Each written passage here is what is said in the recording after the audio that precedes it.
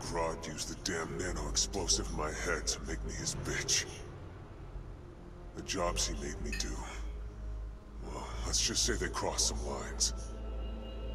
I bet taking Brainiac and Grodd into the authorities would be doing another stretch in Bel Rev. And I was right. Bruce Wayne even bankrolled getting rid of my TNT migraines for good. I frickin' hate hospitals, but God, was it worth it. With that nano safely out, I could finally see Zoe again. Last time I saw my little girl, she had 9 candles on her birthday cake. Now I got a second shot at being dad. And I sure as hell don't plan to miss it.